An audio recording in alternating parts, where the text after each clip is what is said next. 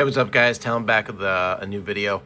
We are going to jump in and take a look here at Intel's new driver that came out today with XESS 2, which includes their new low latency and also their frame generation. I think it also includes XESS 2, but I'm not sure if that, like, they've improved the image quality to XESS super sampling. But it does include like I said, that ultra low latency. It's similar to NVIDIA's Reflex. It has the on and on plus boost options in the new Intel graphics software. And then also they have, like I said, they have frame generation. And if you have a Lunar Lake laptop, which is what this is, it's just a 14-inch, like 2.2 pound Ultrabook. It's ridiculous. It's the wife's laptop. I got her the Lunar Lake laptop. And so I wanted to test this out because it's the only GPU that I have from Intel right now that includes those XMX accelerators that allow you to do to use the frame generation and the ultra low latency on all that stuff. I do have an ARC B580 on order from Newegg. I ordered the B580 LE, the limited edition. That is being shipped, should ship today, and I should have it sometime early next week. I just opted for the free shipment. I don't need it fast. It's just honestly a card to tinker with, so I didn't feel like overpaying. So we're testing out the only game right now. So it is the only game that has frame generation included. They have a list of games that are going to include it, and I just found this to be so ridiculously remarkable, the performance you can get out of this with this ridiculous Ultrabook and Lunar Lake graphics. It's nuts how far Intel's graphics department is coming in such a short period of time. All right, so we are using the detailed preset of medium, which does include some ray tracing. It does say that the chat, all of this stuff looks like it's turned off, so I don't know if it's actually on, if ray tracing is actually on. Should we go to high just to turn on ray tracing? I don't know if it's actually on. It does say it's on quality, but it doesn't actually tell you like if any of this stuff is actually on.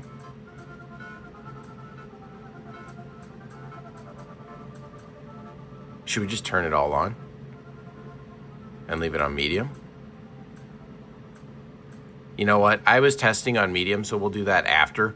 So I'm going to show you guys medium, and then it doesn't do a very good job explaining that, which I find. It does say that ray tracing is on, but it doesn't actually tell you.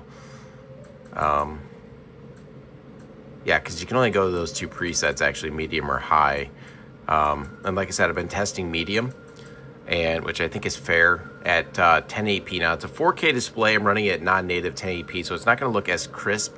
And then, of course, on top of that, we are using Intel's super sampling and in performance mode. And then here's the new thing, the Intel frame generation, Intel XESS FG, which is their frame generation. You can see that there.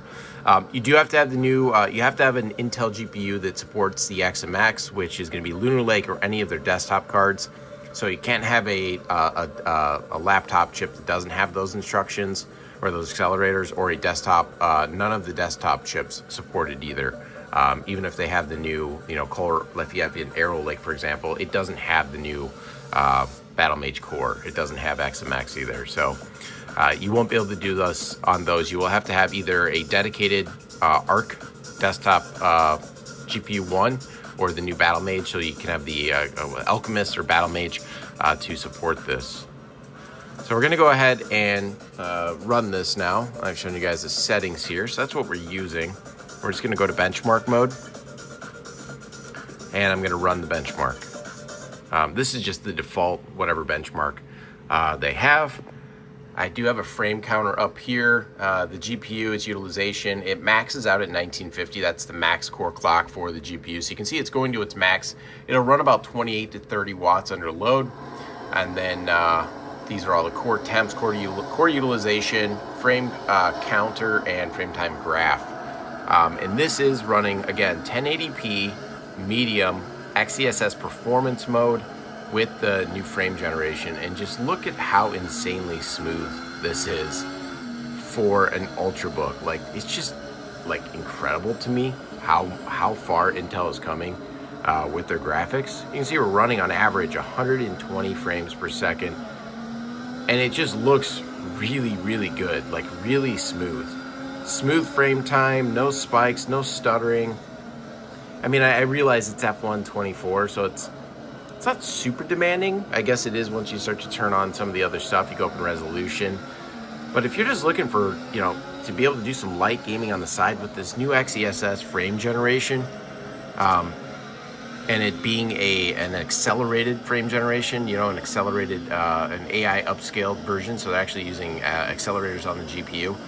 XESS image quality, for one, is really, really good. It's very similar to DLSS, and now they've added in this new feature suite with the low latency and frame generation, and I just think it's pretty crazy. Like I'm shocked that this is like the kind of experience we're getting out of, you know, just 28 watts, 27 watts on that with the image quality. You know, like it looks very, very good in terms of image quality for such a small, light device. I know MSI is coming out with the new Claw that's going to have this core in it, so it's got the 258V, 32 gigabytes of RAM. It's the exact same chip that's in this laptop. They're just putting it in a handheld, and I think it's going to fare really well. I mean, you can see the temperatures are really good.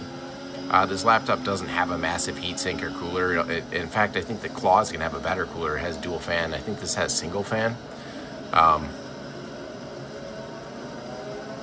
So I'm really going to be excited to see how that performs in a handheld, because this chip does a really good job. 130 frames per second.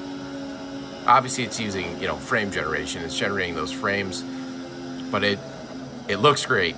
It really does. It looks really, really good. I think we averaged probably at least 120 frames there on that run around the map there. Let's see how what it turns out to be here.